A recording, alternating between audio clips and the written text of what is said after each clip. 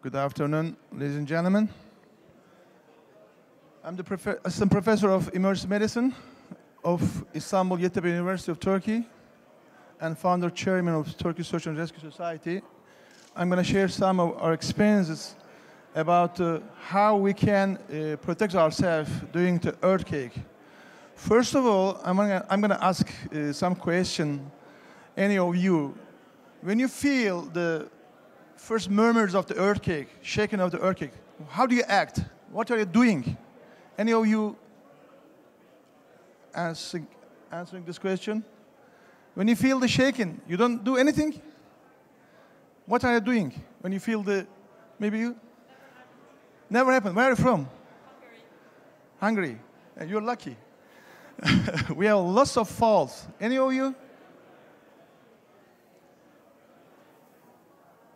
When you feel the earthquake, what are you doing? Okay, that's the point. Lots of countries, they don't have any experience about the earthquakes.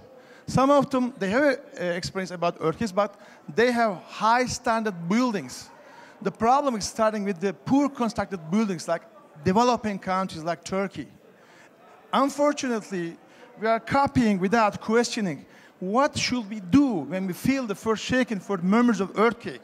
In the developing or undeveloped countries. We are copying without questioning developed countries, high building standard countries, actions, individual actions, and the problem is starting.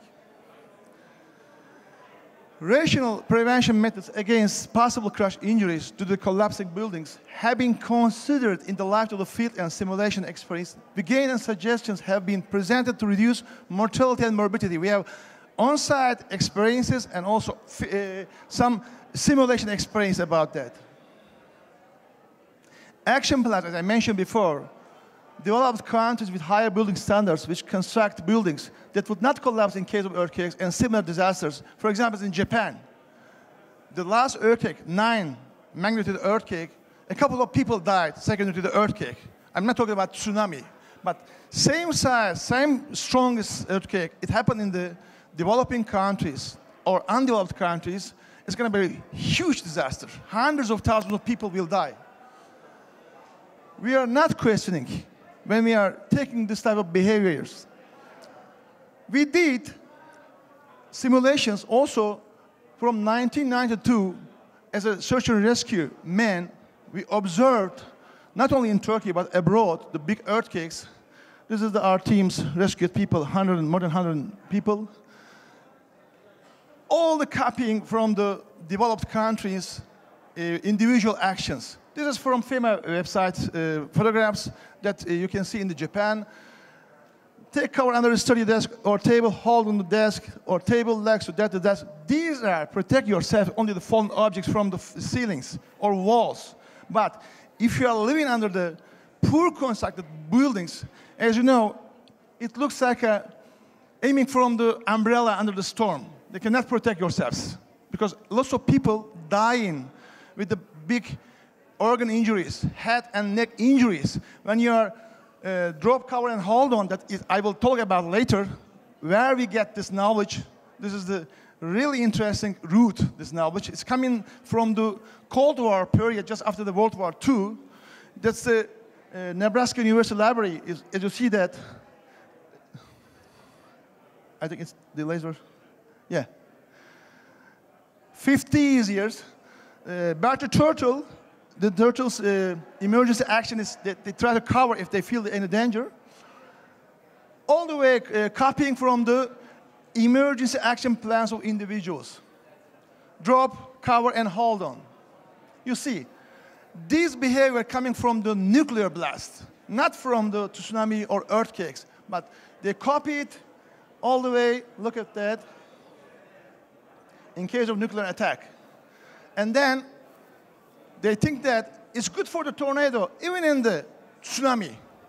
It's ridiculous. These are lots of myths surrounding us, and they are coming originally from this Cold War period.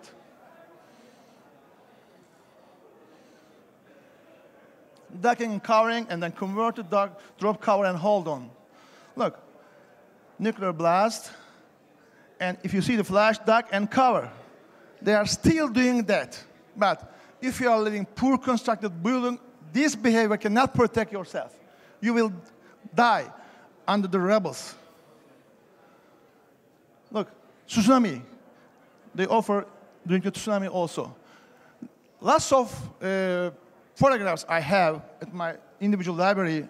I cannot share most of them with respect to their lives, but these are, you can not see the face. There's enough place when you are laying down in an embryo fetus position instead of this duck and cover, because this victim died secondary to the big organ traumas, head and neck trauma. But there's enough place here to survive.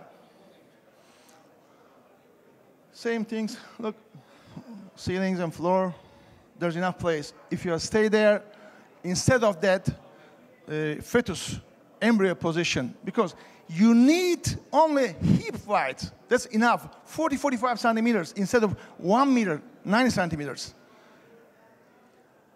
We did a simulation. We put some dummies inside, already decided to destroy the building, because without permission they erected this building.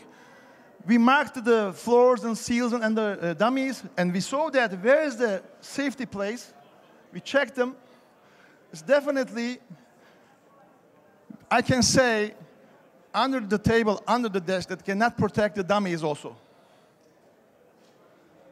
You should be close the full feel of, for example, wooden boxes or some beds. You can, beside of them, you have a chance to survive.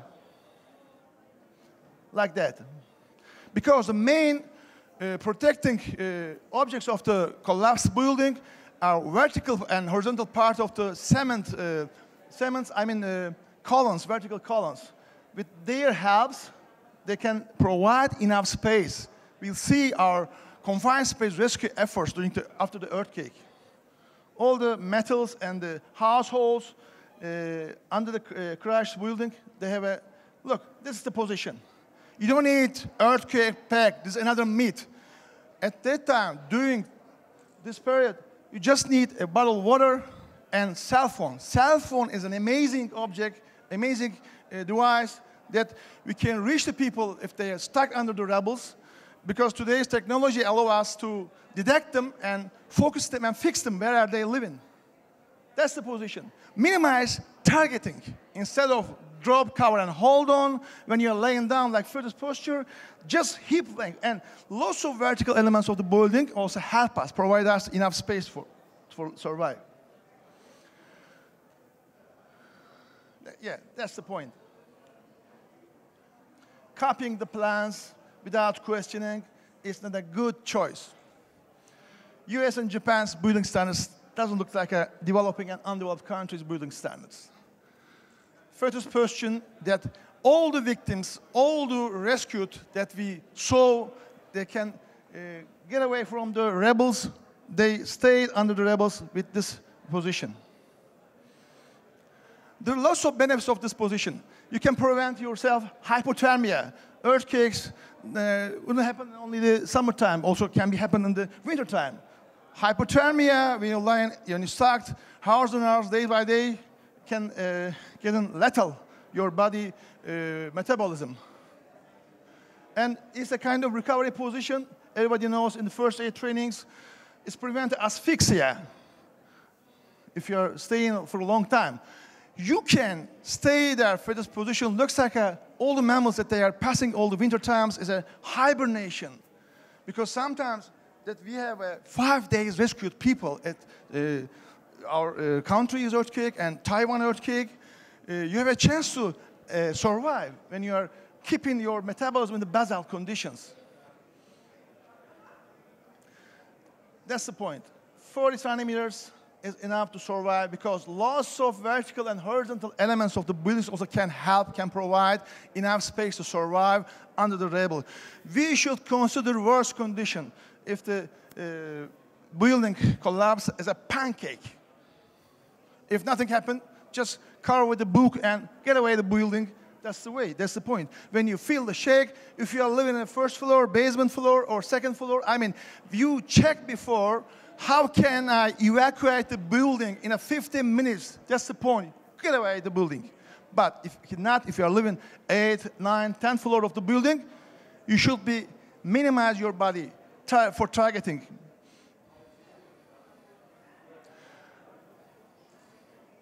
Okay. Also, crash injuries, crash syndrome is a secondary life-threatening situation. The secondary reason of the dying the people, and this position at least protect your kidneys against the crash syndrome. Yes, staying under the desk and tables looks like expecting shelter from an umbrella during a severe storm. It doesn't work. Okay, we should be a little bit quick, that they warn me. These are the rebels. There's lots of dozen myths. Look, stay in a bed. This is another myth. Cover with a pillow in high-IT photographs. You'll die in a bed if you cannot, instead of lying beside of the bed. Another picture. You will die if you cover your pillow. Looks like a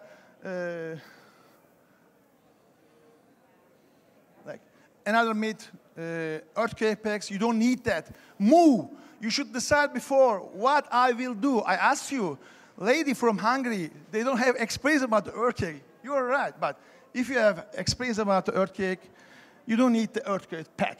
This is another myth. Get away. This is coming from the Second World War, London bombing, metro culture. This is a metro culture. Look, you should change in 3 months, hundreds of dollars packs. Still they have radios. Still they have lots of kings. All right, it's almost done. I need a couple of. There's nothing comparable with the saving labs. Thank you very much for being with me during the lunchtime. Any question? I need question. Ignite me. No more question?